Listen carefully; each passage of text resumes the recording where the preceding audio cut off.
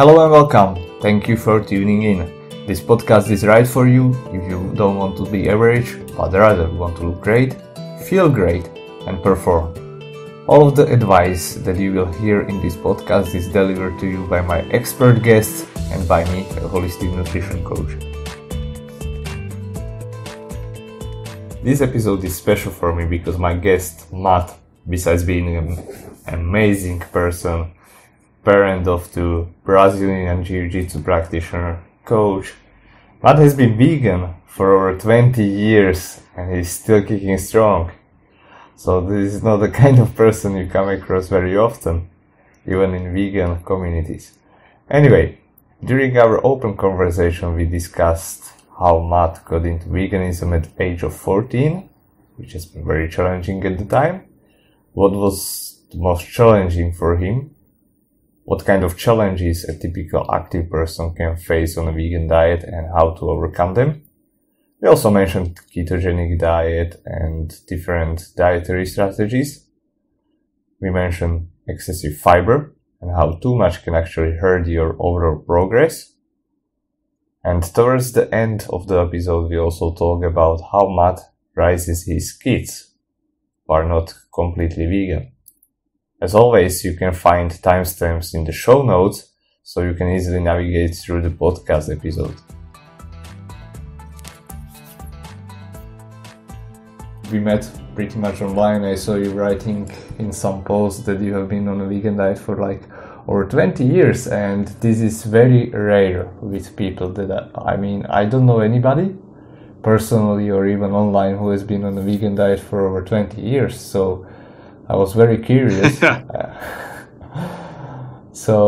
have a lot of friends that have been over 20 years. Really? So what are you, some cultist or something like this? Some what? Like from some cult or something like this, like... Not really a cult, but it definitely was more of a movement from the 1990s that had to do with like hardcore music and hardcore straight edge scene. So that's kind of how I got into veganism is from a few friends, and there was this band called Earth Crisis from the early to mid 90s that sung a lot about veganism and animal rights and stuff. So. Mm-hmm. So basically it was like the question about ethics that got you into it. Yeah. It was all about ethics. They actually had, they had something called the New Ethic, where they thought that veganism was going to be the future, and they still think that. All those band members are still vegan, and I'm still vegan from back then. I went vegan when I was about 14 or 15 years old, and Whoa. I have multiple friends that went around the same time or a little bit before I did, and some of them are in their 40s to mid 40s, and they're still vegan, and they are alive. They're what? They are still alive. Yep, they're still alive and thriving. I mean, everybody has. Everybody has their issues with health and wellness and everything. And what I've noticed is, because I know a lot of people that are omnivores as well, and they had lots of health and wellness problems just as well. Mm-hmm. So it wasn't if you're a vegan or not. What was that? They just have some kind of different problems. Right. Everybody. So what I always tell people is nutrition all comes down to chemistry, right?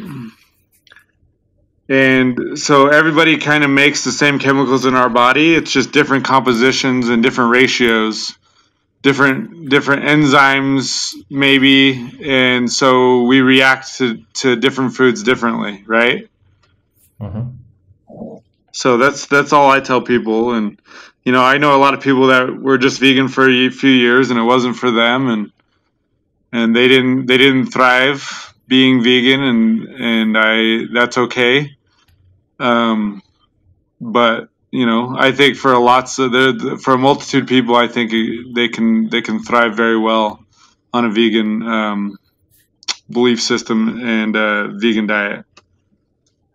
Oh, that sounds amazing. And funny that you mentioned that, because just today I was listening to a podcast, and it was not about veganism, it was about nutrition basically. And the lady presenting there was very well educated. I really loved what she mentioned there, and it was like, just to paraphrase it, that a lot of evidence in nutrition points into direction of plant-based diets, not like vegan, like 100%, but really based on plants, and for different reasons, like for nutrition that is like phytonutrients and antioxidants, and especially fiber, for gut microbiome. And Right. so these were like very important things to know. And on the other side, we have like people going carnivore nowadays and keto, and just doing the exact opposite things.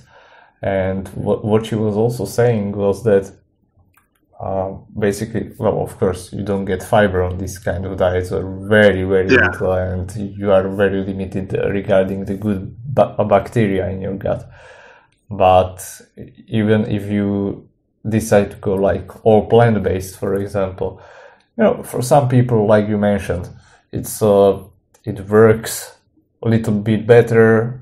For somebody, some foods work a little bit worse. So it's kind of experimentation. And I think that some people go into veganism or any other diet, and they have an expectation that, okay, I will just follow this kind of paradigm and it will work for me. And they don't have the patience to experiment with, even within vegan diet, with certain different foods that might work with them, or maybe more fat, less carbohydrates, these like subjective things.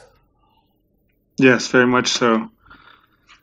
Yeah, I've worked with people that, tried to follow the 80-10-10 diet. I don't know if you've ever heard of that one. Yeah, sure. It's it's 80% carbs, and I'm just like, and then they were wondering why they weren't really seeing the results that the diet, was promising. And I'm just like, well, not everybody's body can handle that much carbohydrates, and you're going to retain a lot of water, right? Yeah, definitely. On 80% carbs, that's like crazy. I don't even know, like the highest amount of carbs I usually try to go is about 60% of my total calories, depending on my training regimen. But usually I could eat a large amount of carbs and be okay. But my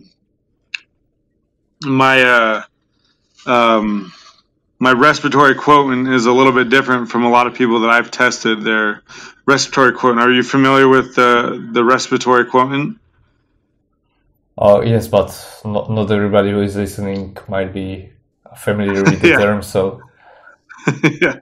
So what I mean by the respiratory quotient is just at any given time how many fats you're burning into how many sugars or carbohydrates you're burning at a time. And obviously, since I eat a lot more carbs, I'm utilizing a lot more carbs, right? So it's that simple. Like, I try to get a lot more, healthy fats in my diet and stuff like that. So I'm utilizing a little bit more fat for energy because it is a little bit more sustainable. But sometimes I'm a little carb heavy, and it works for me. But with some nutrition clients that I work with, I have them, sometimes as low as 25% of all their calories, and sometimes even lower, depending on if they're still having enough energy to complete their daily tasks and everything like that. So yeah, so basically it's a client first approach. It's great. Right. And like I have one client I work with very closely, and we have her basically all the time on only 25% carbs, and she works very well on that. But she also was in a situation where she was very insulin resistant, so like anything over that, she really held. You can tell that she held her fat in a certain area, which was not ideal. And what kind of goals does she have? For her, she just wanted to lose weight and get stronger, which, I mean, strength training is my expertise, so that part is easy. But once we started using that macronutrient breakdown, within 6 weeks I helped her lose 20 pounds. So that was good. And that worked for her, but that's definitely not the approach I would take with everybody, for sure. Yeah, that sounds great. And what about you? Like you mentioned that you have, like, for example, different macronutrient split. Do you always track your macronutrients, or is it like just based on your specific goals, let's say in season, off season, and so on? And Yeah. when we are also mentioning that, let's put it into the context, because you are a trainer, right? You are an athlete. So what's your sport? Yeah, so I actually compete in Brazilian Jiu-Jitsu, and so there's kind of not really an off season for me. I kind of just, whenever my competitions are, I usually have either a 6-week or 12-week camp, and sometimes I don't even really have a camp. I'm just like, oh, this will be a good benchmark for me to compete at this time, so I will. So I try to eat actually more intuitively. I don't really track my macros that much. I kind of go off how I feel, which took me a lot of years to get to that point. Yeah, thank you. But I find it's a lot more sustainable. Like tracking macros is good short term, but for very, very long term, tracking macros can get kind of monotonous. So, and when you work with clients, how do you approach that? Do you usually have them track from the beginning, or do you work more on the intuitive side, or some other way? I like to have them at least track it first, because then it gives them a good basis of kind of how they should be eating. And then I have them start tracking less and less until they can eat a little bit more intuitively. I find that's the best. And some people, they just like to track. Like that's that works for them, and that's the way they like to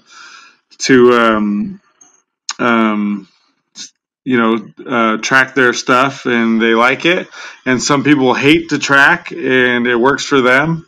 And so it's a client by client approach.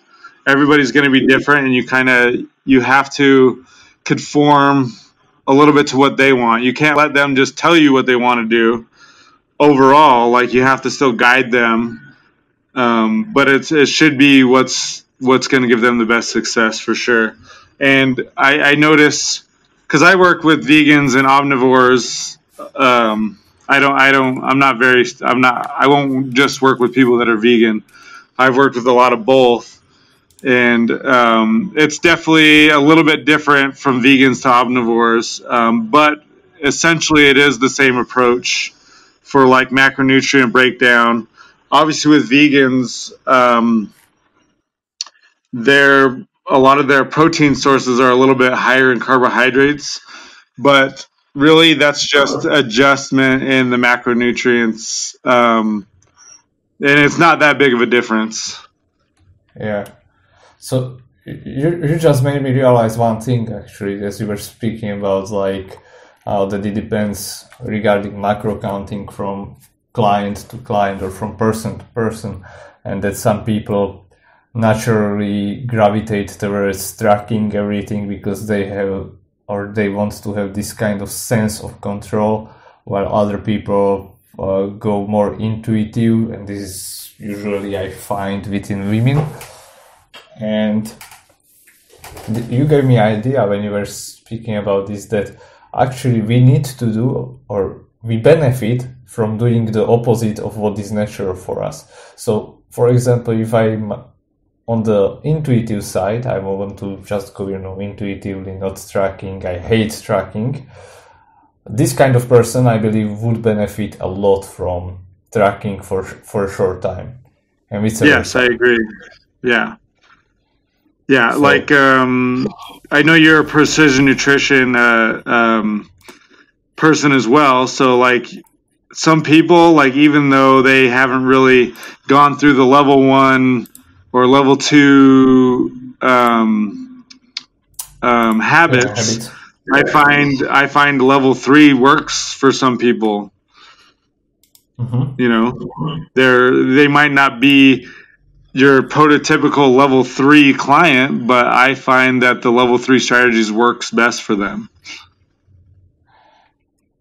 Yeah, and basically for listeners to understand, level 1 is basically for the most people what you need to do. You don't necessarily need to track macros, calories, these kind of things, but you need to have the basic habits in check, like meal preparation, getting calories, and so on. Then, yes, level 2 is a little bit more advanced, and level 3 is really like being very restrictive in terms of your dietary choice, very clean eating, everything is planned and to the point. But actually, this is what people do on for example, keto diet and so on, and they really gravitate towards that because it gives them like very little choices. So I think it also has this psychological effect that, I don't have many choices, I cannot eat any sugar or whatever, so this is what I track. And limiting these options, like you said, works for them. Yeah. And so I think people try to put veganism in this whole other category of being very unsustainable because of not getting enough of certain macronutrients or even certain minerals or certain micronutrients or whatever. But I think it's just a matter of strategizing, just like with any eating plan or any diet you're on. It's going to take some effort to be able to get everything, because if you think about the quintessential omnivorous diet, there's still some strategy you have to do, because not everybody's going to like the taste of every single food, so they're still going to omit certain foods. Like certain omnivores don't like fish, or they don't like tomatoes, or they don't like certain vegetables, so they're not going to get the macronutrients or the phytochemicals from certain things, so they're going to have to either supplement or do a different strategy to get those certain micronutrients or minerals or whatever. And so it's the same, to me it's the same thing being vegan. You just have to do different strategies to best suit your needs for your goals and your well-being. So and I actually don't view it as restrictive as, for example, keto, for example, ketogenic diet, because still you can get, at least from perspective of macronutrients, you can get all of them, right? On keto diet you can't. Yeah, the macronutrients, yes. It's a little bit lower. It's a lot lower on the carbohydrate macronutrient, but they're still doing lots of research, and there has been a lot of research done that about ketosis in the body and how it works, and how basically it turns the fats into carbohydrates, or utilizes the fats as carbohydrates in your body as you digest it and everything like that. So, I don't think the jury's out on that, all that stuff yet, but I have seen people have success with the keto diet, but I'll have to say that it's more on a short-term basis that I've seen success, because I've seen some athletes use it and their performance usually goes way down when they change to the ketogenic diet. I mean, yes, definitely. I haven't seen anything um, that would be beneficial for an athlete or an active person. No, because I mean That carbohydrates are is a pretty normal, essential. that doesn't have like, sorry, that doesn't have like a medical condition or something like that they would need to go on keto.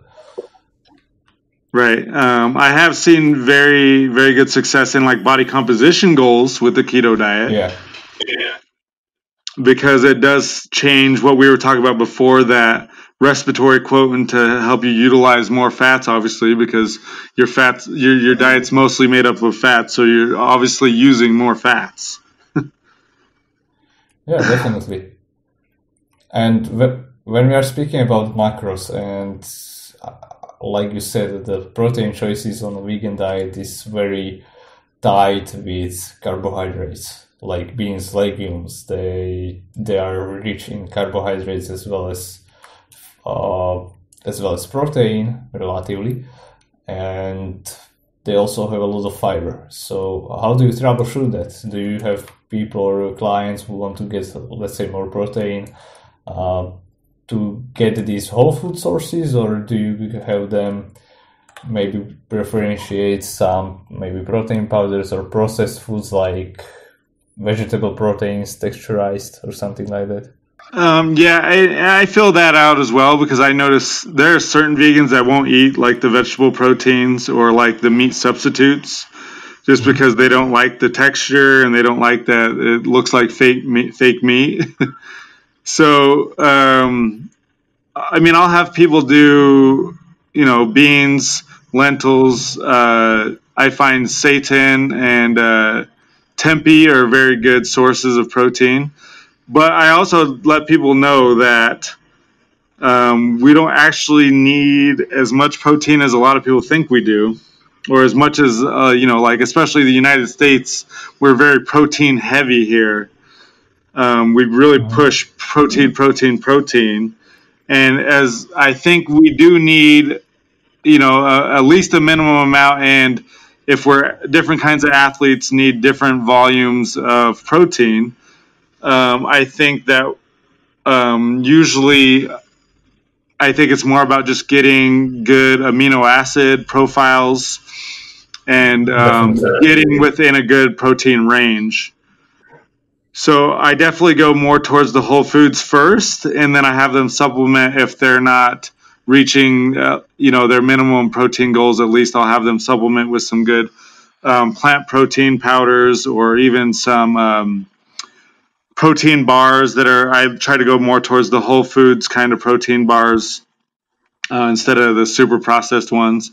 Which there's a protein bar I really like called Go Macro from the United States, ran by a mother and daughter, and I've been doing their protein bars quite a bit, because they're minimally processed, so I like to go with those. But yeah, and some people like a lot of those fake meats. I personally eat some of the fake meats. I try not to overdo it, and I try to not really overdo the soy. Even though there is a lot of myths about the soy, I think people can I don't like to overdo anything really. So like I don't drink like soy milk. I'll tend more towards like the pea milks, the almond milks. And then even when I'm eating the fake meats, I like to go more towards like a wheat meat, or like or other alternatives. But I do get, what's that? Yeah, like seitan is a good one. Just all other alternatives, but I do still eat some soy. I haven't really noticed a lot of adverse effects from soy, and I ate a lot of it, especially the first 10 years I was vegan, and I haven't really noticed a lot of negative effects from it at all. So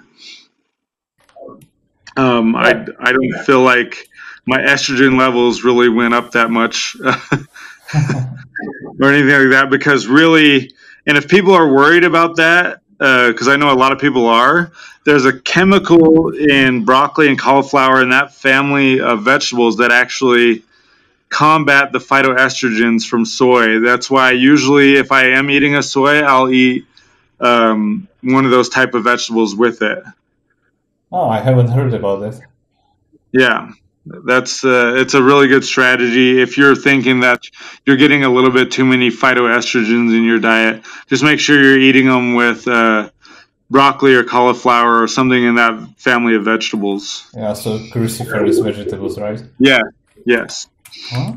That's funny because that's actually what I've been doing intuitively. I mean, I love broccoli and also like kale and so on. So I usually have broccoli together with soy, or I mean soy products. That's one thing. Yeah. But I'm on the opposite side. Like I like seitan, but it doesn't sit in my stomach well. Right. I mean, I had it like a few days ago, and in larger amount that I can digest probably. Mm. And yeah, I could feel that, which doesn't really happen with texturized vegetable proteins. Uh-huh. And yeah, I really love. Now was it tempeh, natto, these like fermented sources of soy. I really Right. love them. Yeah, and there's all sorts of different strategies, and like you said, you gotta take into account how you feel after you eat a meal. If you feel bloated and heavy, that probably wasn't the best meal for you, and you can find different strategies. Like some people don't really react well to quinoa, so maybe like brown rice or couscous or some other sort of complex carbohydrate might be better for them. I like Yeah, quinoa because it's a complete protein by itself, so. Um, it's a good one to have. I usually have some sort of vegetable with it, and I do add a little bit more protein with it, some sort of vegetable protein or mock meat with it. Like last night for dinner, I had quinoa, some Mandarin soy chicken, and I had some peas and some broccoli. And that's a pretty complete meal right there. I cooked the meat in avocado oil, which is a good fat. And then throughout the day, I ate a lot of pumpkin seeds, sunflower seeds. I made an awesome smoothie with chia seeds in it. So, I mean, there's just different strategies you can make. There's some go-to recipes that I just use a lot that like might be a simple shake for me, like in the middle of the day to get extra calories. Because if there is any challenges to a vegan diet, especially as being an athlete, it might be your calorie intake. And so sometimes that can be a little bit of a challenge, is getting enough calories without getting too yeah. much fiber and stuff like that. That's definitely something that I've noticed myself, and like it's a constant fight for me in that regards. But it comes down to the basic habits of like eating before eating, having a shake before a workout or something like this, which I have been including recently, and I feel better. Yeah. And yeah, I mean, because why I'm saying this is because there are some people who say like, I went vegan and my digestion got much worse and blah blah blah. So things along these lines. I mean, of course, my digestion also went worse at certain points, certain times, but that was because of my stupidity. Now, I'm not saying that these people are stupid. It's just that I did stupid things like, doing like 2 meals a day. And I mean, come on a vegan diet, 2 meals a day, even if I'm covering all the calories, I mean, it's not optimal strategy to have two huge meals. Yeah, your digestion, your body doesn't want to digest that much food at one time. Yeah, definitely. So for me, it's really, I'm a small frame person. So for me, splitting into like 4 to 5 meals works much, much better. Right. And or like doing something that I feel like was, I like something like like say like Raisin Bran cereal. I don't know if you're familiar with that, but I love that cereal, but I can't eat it because I already get enough fiber in my diet, and so if I eat that, it puts me way over on my fiber goals, and it doesn't make me have a good day. So what are your fiber goals? It just depends. Like, around 60 grams of fiber a day is pretty normal. A lot of times I don't really need to track it. I just will know, okay, if I eat too much fruit this day, or if I eat too many strawberries, or if I eat, you know, too much of something, that I'll be overdoing it. But it definitely, you need. It's good to have a certain amount of fiber per, like per gram of carbohydrate and everything like that. So I try to follow those guidelines a little bit, but I'm not too particular into following any numbers super closely. Like I said, I'm more of an intuitive eater, so and I do try to eat a certain amount of calories before and after a workout, depending on when I work out. If I'm doing a training session in the morning, sometimes I'll do it in a fasted state, and I feel really good. So, but then sometimes I'll work out in a fasted state, and it doesn't go so well. So I just play around with that and try to go more off of how I feel than anything. But like we've talked about before, that isn't for everybody. Yeah, definitely. Like my view, or let me tell you my background. It was like 1 year I spent tracking everything.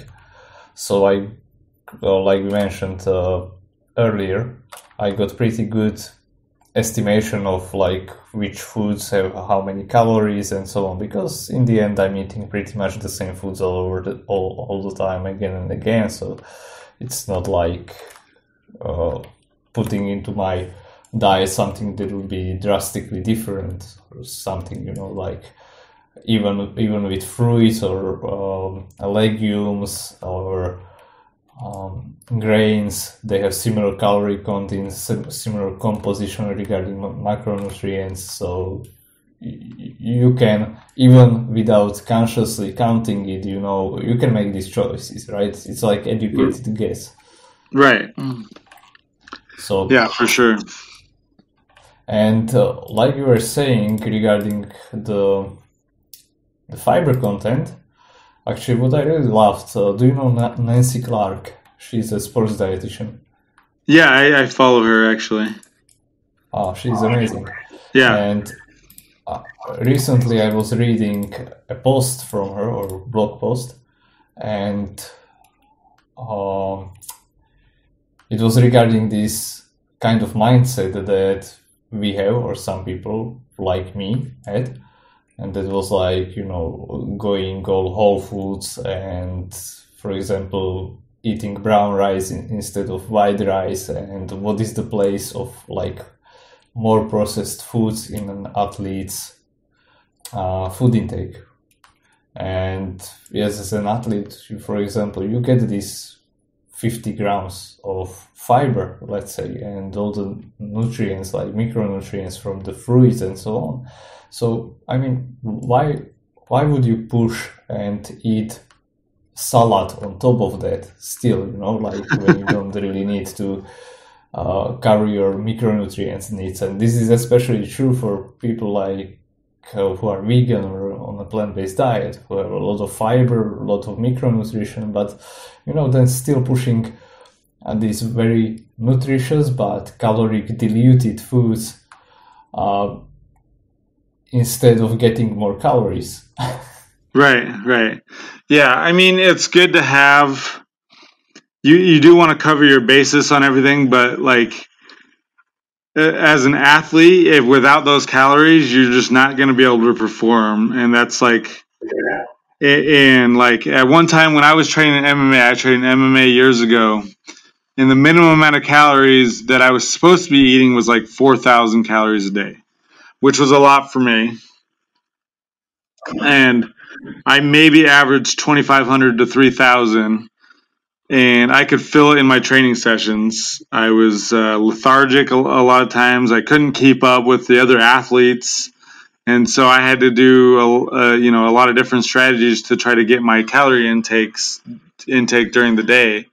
And so just eating another salad wouldn't help me. So if I did eat another salad, I would put everything under the sun in it. All the seeds, beans, avocado, like anything that I knew that was more calorically dense, I would put in the salad. So, yeah. So sometimes that was a challenge. It was eating all those calories. But saying that, I don't know if you've ever read the book The Thrive Diet, which I think some of us have talked about in the precision nutrition group. He talks about eating certain things that you can utilize the energy from those things a lot better or a lot more efficiently. So I would say that if you're a little bit more plant-based, I think a lot of times the calories from those things can be utilized a lot more efficiently than say from like a red meat source, because just the cost of digestion and everything. Well, I actually have the opposite opinion on that. I mean, red meat, yes, that's one thing. But for example, we have like fish, eggs. These seem to be very well absorbed. So this can be really beneficial for people, like in general. And I completely agree with what you just said, or what Brandon in the book says, that there are certain foods, but I don't think it's only about foods. It's about also our ability to digest certain foods. And this, regardless of the food or the food group, can vary from like time to time, even within the day. So for example, if you are very stressed after the training or from the job or whatever, your digestion will be shit, and you can have like pre-digested fermented protein powder. You will not be able to utilize it because of the stress. Right. Yeah, I agree. With that. And then there's like a good example is, certain people from certain ethnic backgrounds have different enzymes. That some people can digest dairy very well, or lactic acid, and some ethnic backgrounds don't digest it nearly as well because of different enzymes they make in their body. Yeah, definitely. So this is something that people can track, and I would say that if you eat, for example, dairy, then like aged cheeses or dairy, it's like much better, I would say. Right. I don't know. I mean, as long as they don't have a full allergic. Definitely. I mean, a full allergy to dairy, they're fine. So, but yeah, everybody's going to be a little bit different. Everybody, like I said before, everybody has different levels of the different chemicals in their body that help them process the foods in their body in different ways. So, and that's where people have to kind of play around with what they eat and see what's going to be best for them, and not. I mean, it's okay to try different, like, I guess, diets. I'm not a really big fad diet person, and some people would try to argue that veganism is a fad diet, but I'll always argue that it's not in fact a diet at all. There is the diet aspect to to veganism in general, but I'll usually tell them that they're more talking about plant-based, and then it's a whole different conversation, because plant-based isn't refraining from wearing leather and wearing wool and not using animal-tested products. That's veganism. Plant-based is just eating more plants, or being a little bit more of a strict vegetarian, basically. Yeah. And so have you been like all these years, like for 20 years, strict with your diet? Yes, I've been pretty strict. When I was younger, my parents wouldn't cook for me anymore because I grew up in a meat and potatoes family, and they wouldn't cook for me anymore. So I had to start cooking for myself, and there was a lot of experimentation there, especially when you're a 15-year-old kid and your budget's basically nothing. There was a lot of weird concoctions I would make that I probably would never repeat as an adult. Wow. So did you have to buy food that you would cook for yourself? Yeah, so I mean, there was 6 months, um, straight 6 months one time that I lived off just rice and soy sauce because that was all I had access to at the time. Wow. And I mean, it's not like I felt the best, but I mean, I was 16, 17 years old at the time, so that was kind of secondary to like my beliefs was my health. You know what I mean? Like I was still active. I skateboarded. I played basketball, football, all sorts of different things. Went to hardcore shows, and I didn't have any less energy than any of my peers. So, Right, that's very and they interesting. would always say, like I would do something good in like a basketball game. I'd score a point, or in football, I'd tackle somebody, and they'd be, "Oh, that was good for a vegan." I'd be like, "Oh, okay, whatever." Yeah, definitely. And how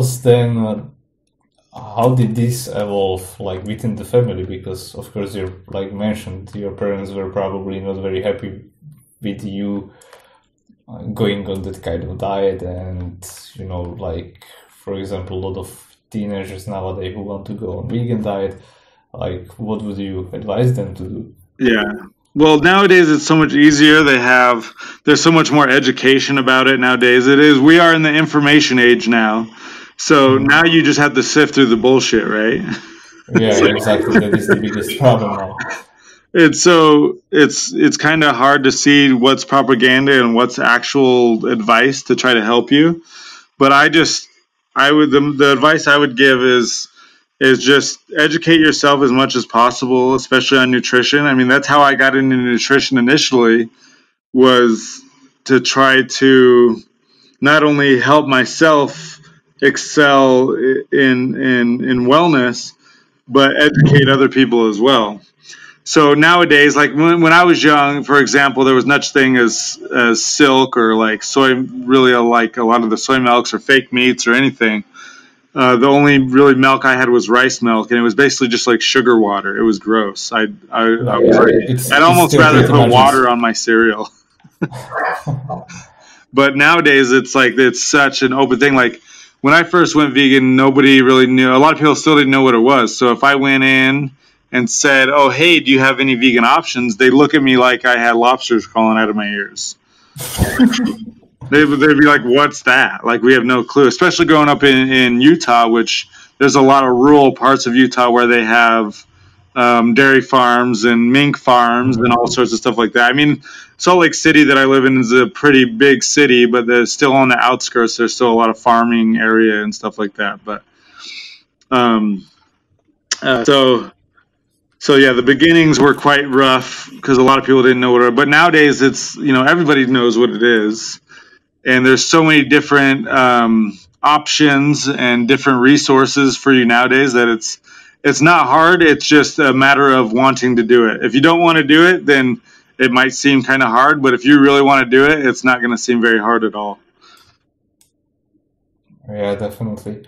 And what do you suppose is the thing that gave you the biggest issues, like on a vegan diet? Like What do you see with your clients, for example? what's the biggest issue I see with my clients with the vegan diet? Yes, yourself or the vegans, Oh, or like your I said, clients. I think the biggest thing really is just the calorie intake. I usually have to, well, really calories in general, I usually have to up on almost every client I've ever worked with because they usually are under eating, which is quite a new revelation because people always think, oh, people are overeating, which, I mean, there are definitely some people that overeat, but for their activity level and everything and the goals they want to hit, people are usually under eating.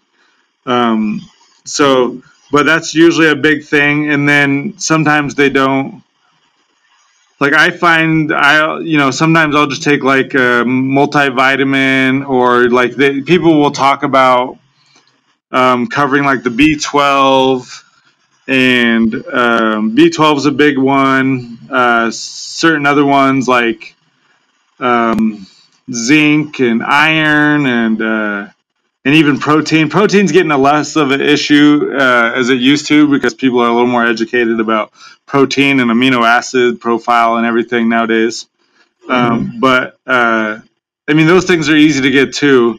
I mean, B12 you can get from nutritional yeast, other fortified things. I mean, you basically can't get it natural because it just comes from liver, right? You can't really get a natural source of B12 unless it's come from an animal liver, right? So, Isn't it bacteria? yeah, right. It's in the bacteria in their stomach, and that's what produces B12, right? Okay.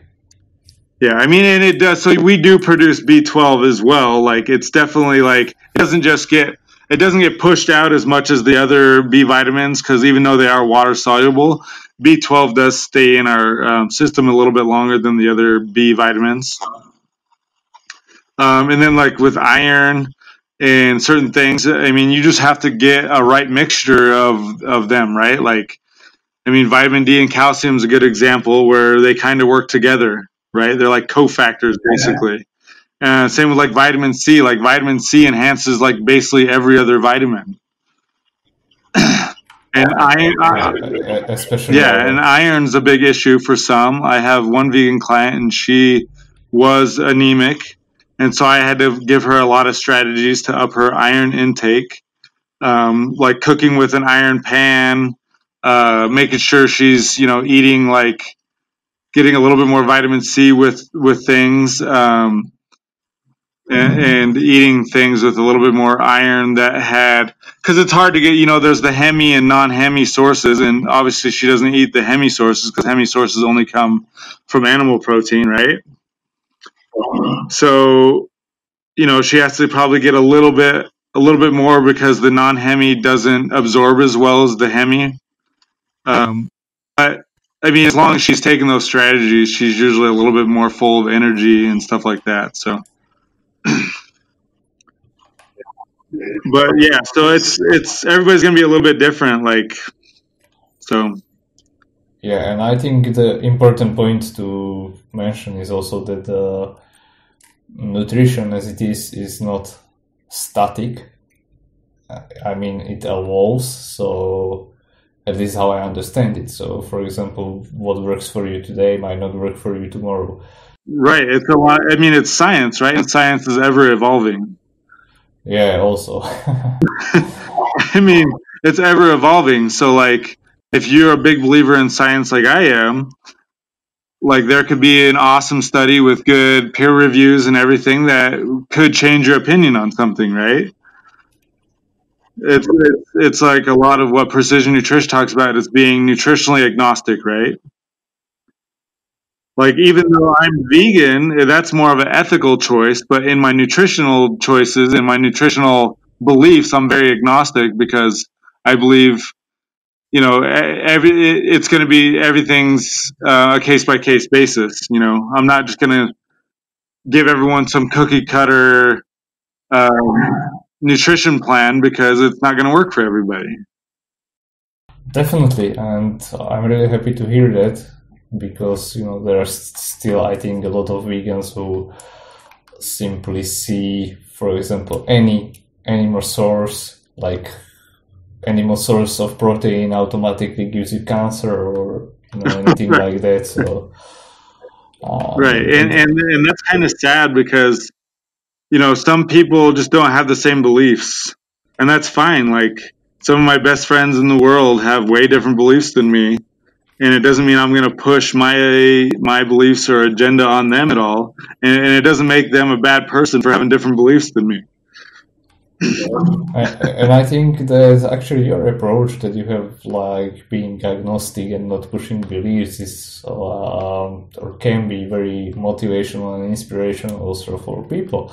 And probably you don't also go around and say to everybody you are vegan or something like that, you know. Yeah, usually people are pretty surprised when they find out. Yeah, that's what I mean. It's probably that you are, you know, like you are doing your job, like doing jiu-jitsu or whatever, you are energetic, and people ask you like, hey Matt, what are you doing? How can I have energy like you?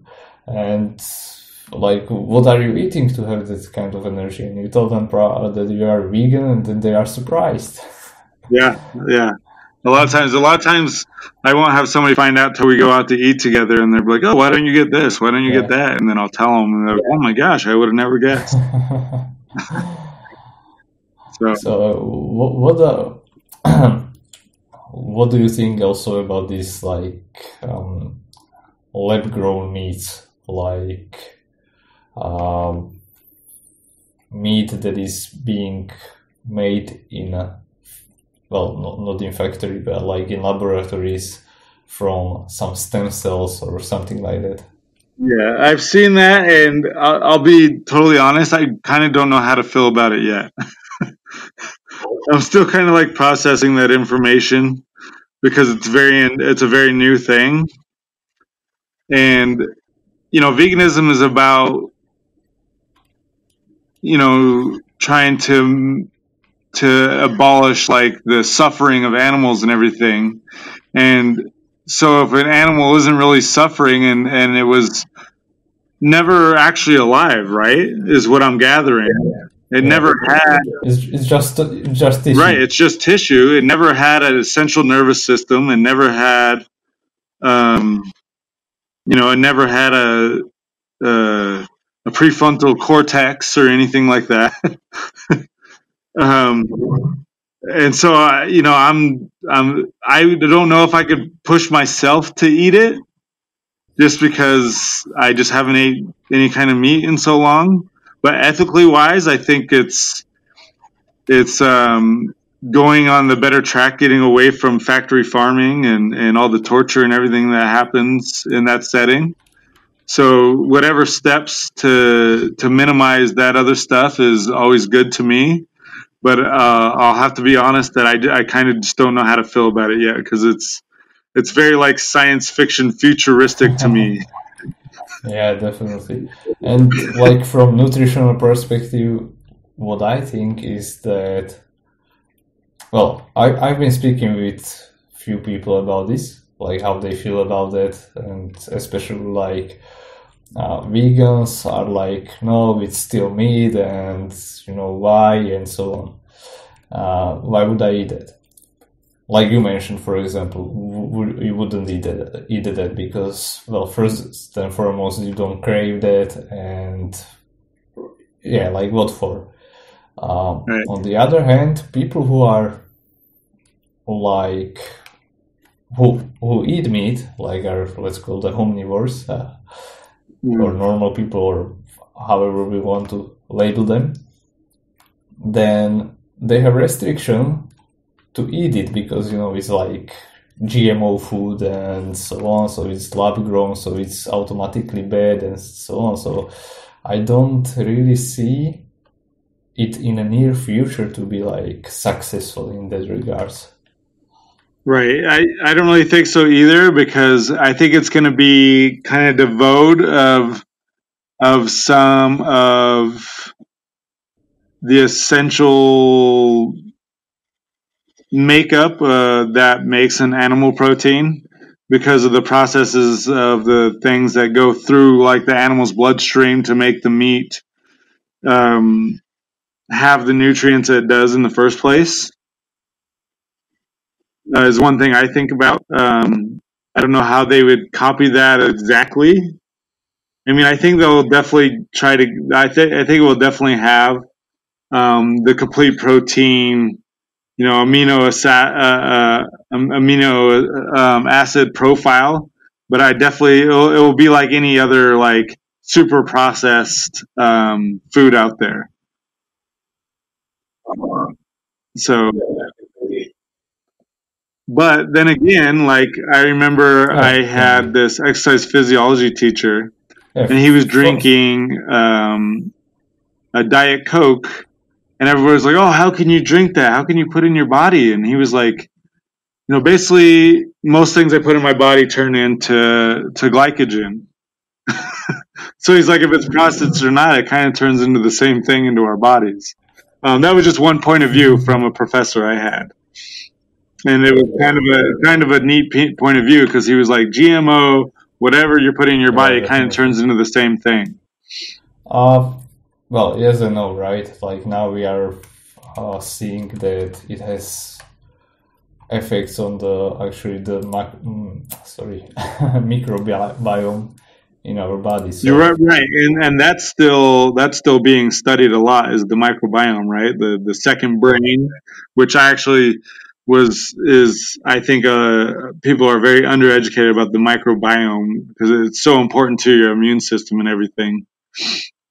Well, yeah, it's connected to everything. Like just Yeah, it is. The microbiome is us more than we are us.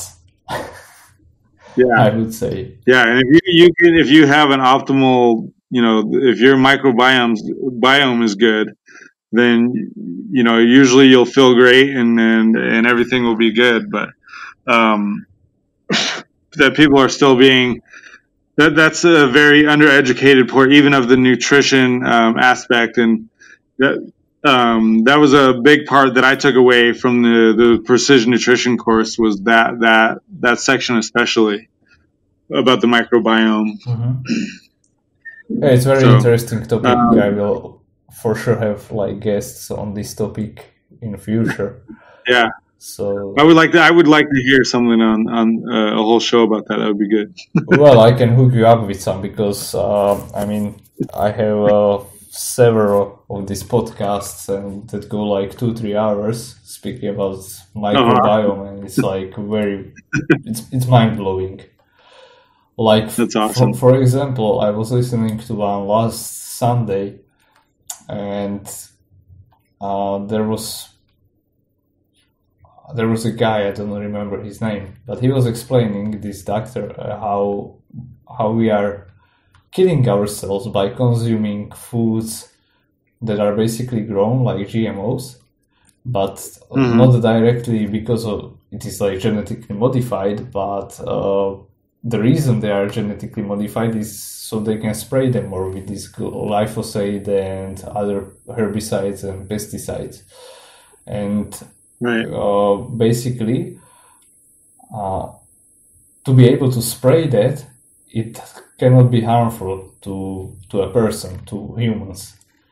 And it has been proven that it has no direct effect on us, but it actually kills our microbiome. So it is killing us indirectly.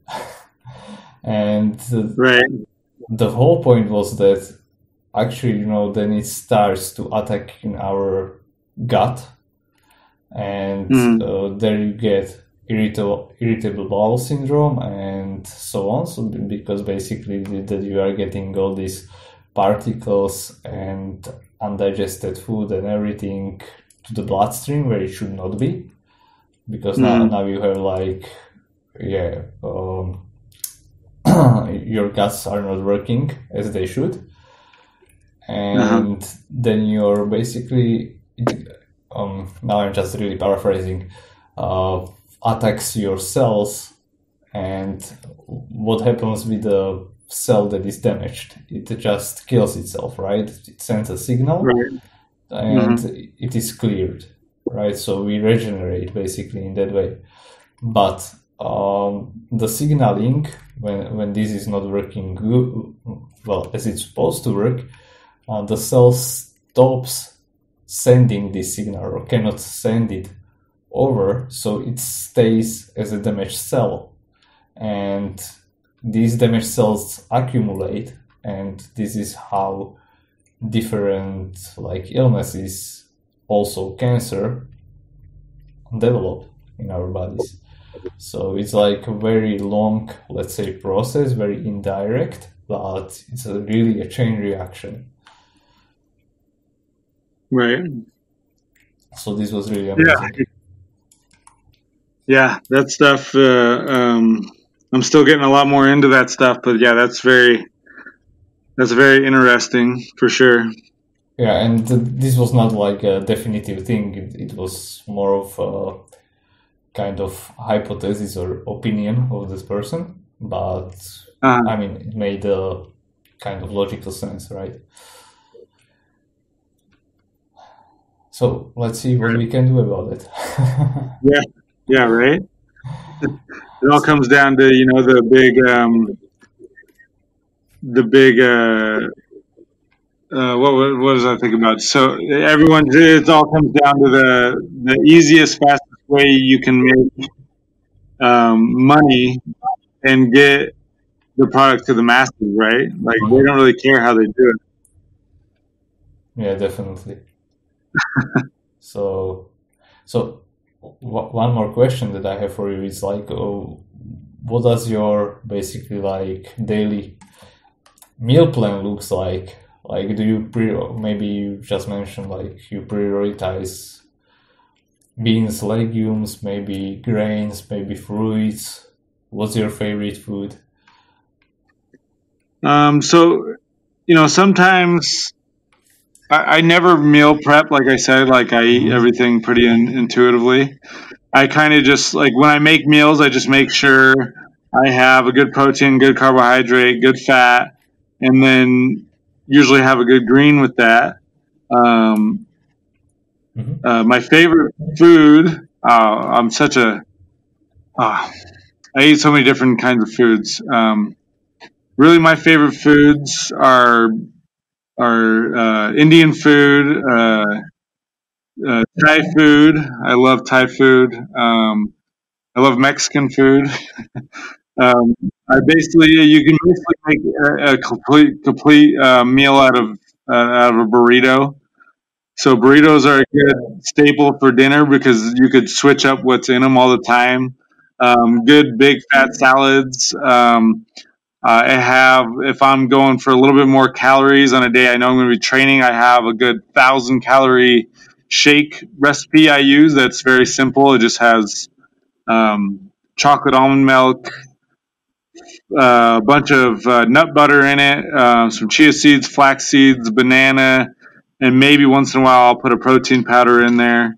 Um, lately, I've actually been experimenting with beetroot powder, and I've actually been feeling the effects on my aerobic training, which I've liked. And I also do take creatine most of the time, and I find that helps me with my more intense training because on a vegan diet you don't really get any creatine outside what you make in your own body. So you make about 1 gram of creatine in your body a day, and usually people only get about 1 gram extra if they're eating like animal proteins or stuff like that. And so I usually take about 5 grams of creatine monohydrate every day too. I mean, I have to drink a little bit more water, but I try to stay hydrated quite well. Um, I mean, I have kids and they can be picky, so smoothies are a go to them. I'll hide the greens in there for the kids. Are they also Um, vegan? they are not because their mom is not vegan, but they are vegetarian. So they've never tried animal protein before. But So like um, they eat like dairy or lacto vegetarian or what kind? yeah, they're lacto vegetarian. So yeah, they'll eat dairy and some things. Like my son, he's about 8 years old, and he'll say, Dad, I like the kind with cow's milk in it. I don't like, or I don't like the kind with cow's milk in it. Like Mhm. so, he's kind of funny that he knows the difference. Like he'll like certain ice cream flavors with cow's milk and other flavors of the vegan kind. So it's kind of funny. I try not to push my beliefs. If they ask my opinions on things, I'll give them my opinions and I'll give them things Mhm. to research. But I won't tell them what to believe. How does that look like with the 80-year-olds? Like how do they research? They're a lot smarter than people think usually. But it's quite funny because he'll just ask about something, and then I'll give him my opinion, and he'll be like, "Oh, okay, that makes sense, Dad." Uh-huh. And some things I'll have to explain, as simple as possible. That's a good practice Um, for coaching. oh, it is. It's great.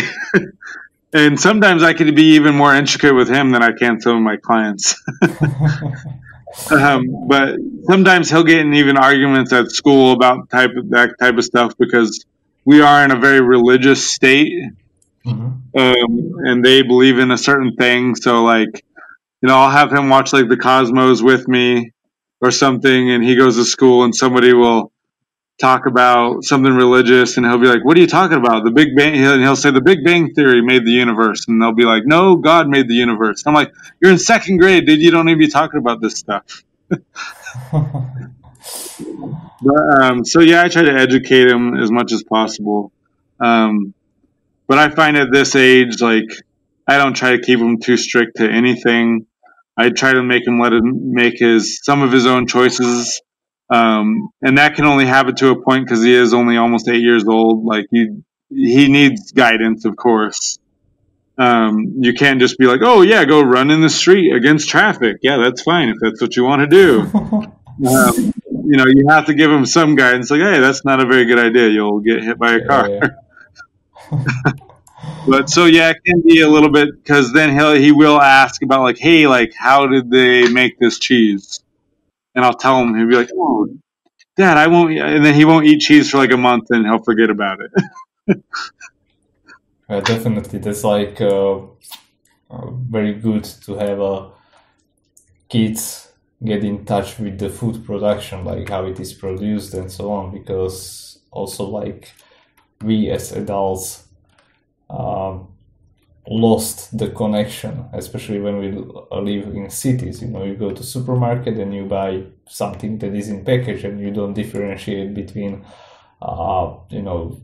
grass-fed beef, normal beef, milk, almond milk, soy milk, or soybean or whatever. It's all one thing for you, Yeah, yeah, it's good. It's good to kind educate of. them as much as possible because they don't. Yeah, you never see it's all just packaged up. Looks like a nice little pretty package of whatever you want, and it's always accessible. And if they run out at the store, it's a national crisis. Yeah, the worst thing possible. Oh my gosh, Dad, they don't have cow's milk mint chocolate chip ice cream. Oh no. You'll be fine without it, son. I swear. Yeah, make your own. But yeah, so like I said, I try to switch it up as much as possible in the meals I make, but I do try to hit those points. And I also do take a food based multivitamin. Um, Mhm. it doesn't hurt because I mean most of it's water soluble, so I pee a lot of it out anyway. Um, and it's worked for me over the years how I eat, and if I feel something lagging, I'll add something, and if I feel something that's weighing me down or anything, I'll subtract something. Yeah, I You know, know, but I know that for many people, especially who are so new to like fitness or doing understanding the food and nutrition, it can be very vague term, like add something and so on, and going by the yeah, feeling, it's like very, very unproductive. it's right. It can be challenging. So like I've wrote like in-depth meal plans for people, and they like it, but then sometimes it gets a little monotonous, and I'm like, well, see that vegetable you had, you could just switch up the vegetable, or see that protein source you have, you could just switch up the protein. So I'll be like, just follow this. I made you a 4 week meal plan with different meals, different everything to meet your macronutrients need. If you get sick of something, just sub it out for something that's going to be of the same category. And then, I mean, usually I'll make them a list of everything that's in, the protein category, carb category, fat category, so they can kind of mix and match what they like. And I'm not a Right. big fan of making detailed meal plans because it is a lot of work. And usually it's not that sustainable with the client because they're like, oh, well, I got this meal plan. I don't really need your help all that much Well, anymore. I have my thing against meal plans, but it's like I should start doing. Yeah, I don't make them very much anymore. Usually I'll do sample meal plans just to give them an idea. And then I'll just, like I said, I'll make lists of the categories of things. And I'll just be like, okay, here's like a complete meal, get something from each category, and you're usually good to go. That's what I really love to do as well. And then sometimes I'll have them track, like on MyFitnessPal or something. And usually the number one thing I see is everybody doesn't, like, nobody ever gets enough greens. So I usually have to give them like a challenge, like eat a green with every meal, just to get them like in the habit of eating like. Because they have like 0 greens in their whole food diary. I'm like, you need some greens. Yeah. Or, just make your plate as colorful as possible, And then we have resources to, your red, your reds, your purples, all that stuff. Definitely. But yeah, so. Like I had a person, for example, ask me like, how do I make a salad? I mean, like I was looking at them like, me as a vegan who eats salads a lot. It's like, what do you mean? How you make a salad? I mean, you put vegetables together. What's the science behind it? I mean, but yes, have a good protein on there, good fats, and really your good carbohydrates are already in there with your salad. Yeah, I mean, we can make it as complicated as we want, but the basic salad, just mix some greens and use maybe some lemon juice or apple cider vinegar or a little bit of salt, pepper to your taste, and I mean, simple. Yeah. So. Yeah, you can definitely make them a lot more complex with a lot more, good fats and protein and everything. But definitely. So, what kind of people do you work with, and how can they reach you? I work with a myriad of type of people. I work with everybody from just kind of what would be called, I guess, your weekend warriors, just like your professional people, like pharmacists or doctors or accountants or whatever they're doing, and I work with also athletes. I work with grappling athletes, contact sport athletes. I've worked with winter sport athletes, volleyball, soccer, football, men, women. I've worked with youths, elderly. I've been doing this for a little over 10 years. So I've worked with a lot of different kind of people. And then how they can get a hold of me, best is like through my Instagram, which is at Matt Steadman, SNC, or they can find me on Facebook, Matt Steadman. I don't really have a website. I notice I usually do most of my correspondence through Instagram or Facebook, so that works quite well. And then if I go further with a client through there, I usually just use text or email. Yeah, definitely. Okay, Matt, thank you very much for your time. I really appreciate it. I really loved our discussion today. And yeah, it was awesome. No problem. Thank you, Daniel.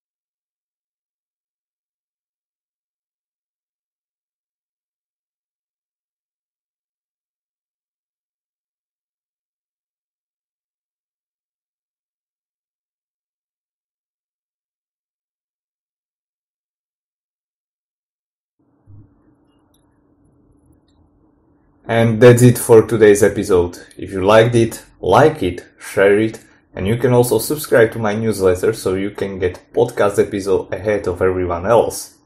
Besides that, each week I share videos, articles, podcasts, and thoughts that I found beneficial during the week. You will also get access to my closed Facebook group of like-minded people who want to optimize their health, life, and performance.